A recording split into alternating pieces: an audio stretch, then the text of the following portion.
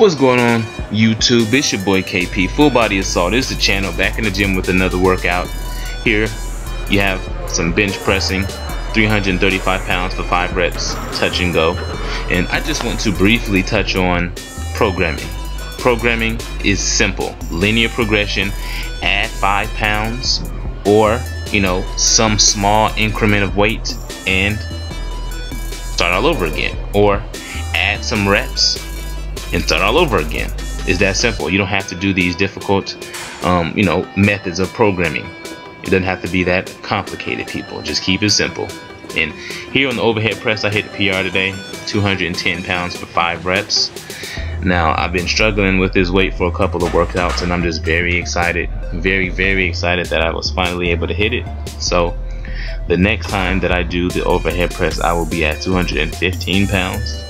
And by the end of this year, my goal is to be able to do 225 pounds for 5 reps. So we'll just keep hanging in there, we'll keep at it, and we'll see how everything goes by the end of this year. And here we have some dumbbell rows.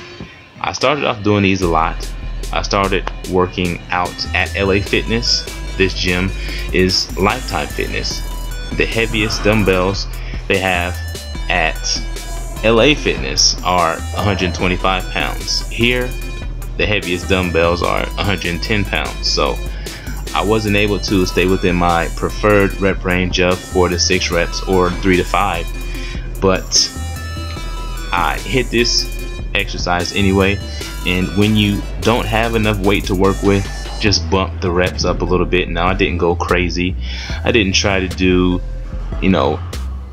sets of 20 or anything like that. I just simulated the muscle a little bit, and I'll just get back to doing the other lifts that I do for my horizontal pulling.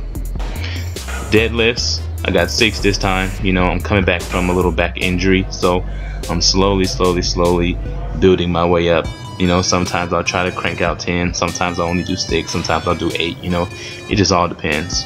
But that's one of my favorite exercises, so we're going to continue to crank those out. Now, curls. Every day is curl day. That's all I can say about that. Now, close grip bench press, triceps. You all know that triceps make up 2/3 of your arm, so you want big arms. Again, you have to do something for your triceps. So, like this video, comment, subscribe. This was from the 17th, but I hope y'all liked it.